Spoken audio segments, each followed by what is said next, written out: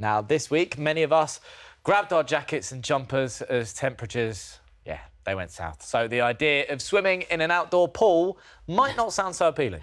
But for some locals in Bath, they simply couldn't wait to take a dip in Britain's oldest Lido, which reopened to the public for the first time in 40 years.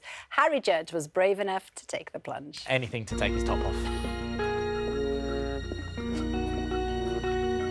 Oh, look at this place, wow. This is Britain's oldest Lido, Cleveland Pools in Bath. It's over 200 years old. It fell into disrepair in the 1980s and was nearly demolished. Now it's restored and ready for new swimmers. And some of the Bath residents who made it possible are getting their first go in the pool. Who wants to go swimming?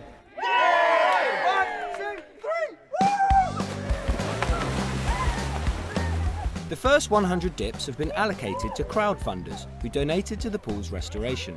Some gave as little as £5 and some much more. Together they raised £80,000 to help save the pools. So I donated to the crowdfunder. The idea of such an important building being brought back into its original use fascinated me, really. Crowdfunding was part of its heart, and I love the fact that it's part of the local community. It's so important to keep these historical Lidos going. It's a lovely swim, but being September may be a bit too refreshing. It's pretty chilly. Next year, a state-of-the-art heating system will warm the pool using heat from the nearby River Avon.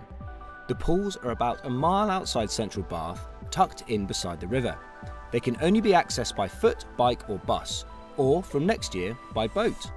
And there was a reason this inaccessible site was chosen in the early 19th century.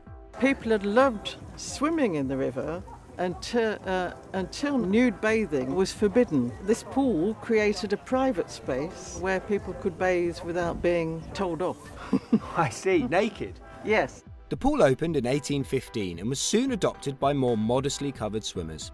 For over 150 years it was a popular bathing spot, and some of today's bathers remember it in its heyday. Sometimes we spent our money in a sweet shop, so we never had the shilling to pay to come in, so we used to sneak in or swim up the riverbank and come in, spend all day here. It was fantastic.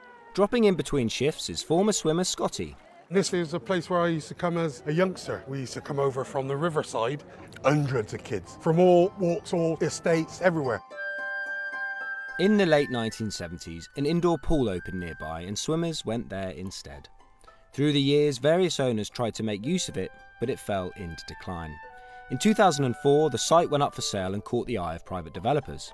But a small group of locals formed the Cleveland Pools Trust to try and save it. What was it like down here? It had been totally neglected for years, so, the weeds were this high and very peaceful, somewhere that one fell in love with. The number of volunteers trying to save the pools grew, and so did their ambitions.